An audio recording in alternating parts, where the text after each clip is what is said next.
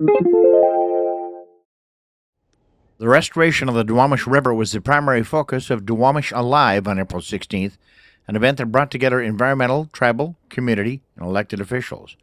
But it was also a chance to dedicate a hand-launched boat ramp at T107 on Marginal Way and a commemorative bench honoring the late Ken Wise, was Seattle Rotarian.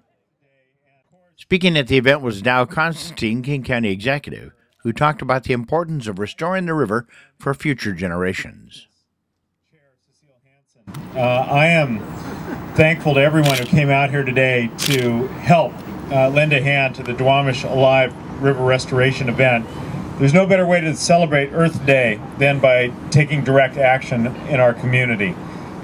13 work crews have worked on this project. They're performing a variety of restoration work at sites all across the Duwamish watershed. If you'll be celebrating your work this afternoon, I am told by these notes that are blowing away.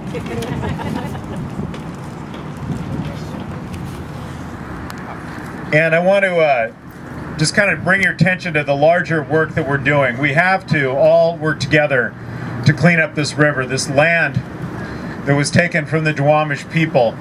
This place that used to be home to a few thousands and now just in King County is home to 2 million, has been contaminated over a century of industrialization.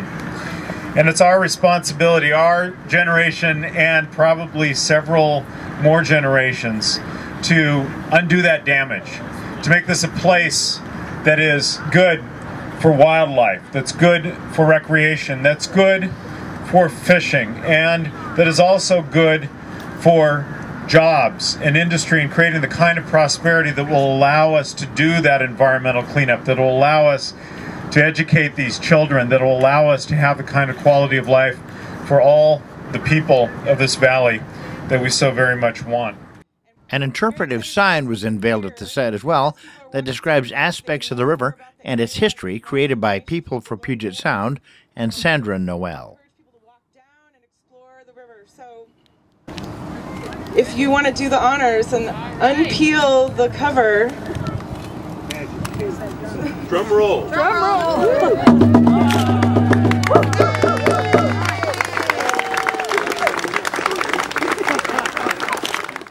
A bench honoring the late Ken Wise, West Seattle Rotarian, was commemorated during the event.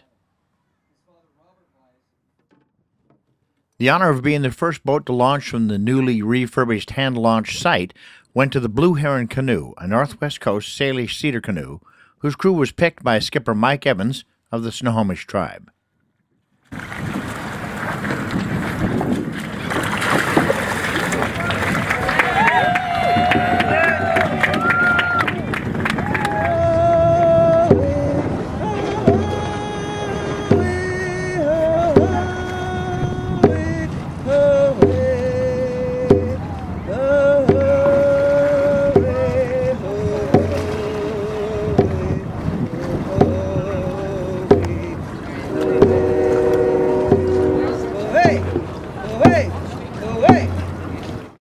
This is Pat Robinson for WestSeattleHerald.com.